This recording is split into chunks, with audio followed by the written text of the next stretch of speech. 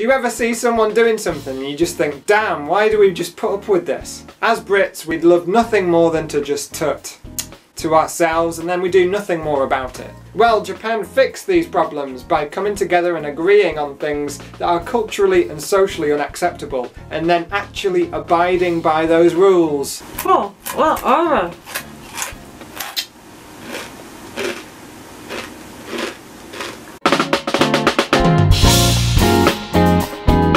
Don't litter.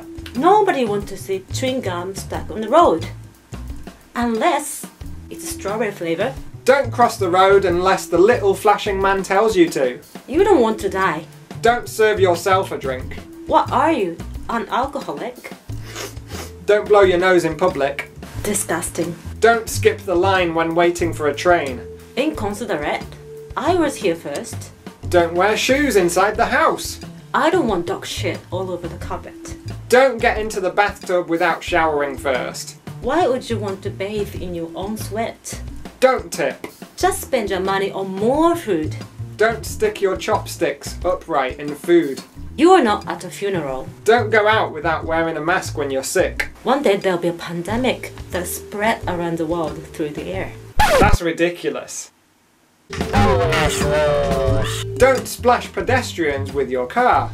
Depends who it is. Don't get fat over 40.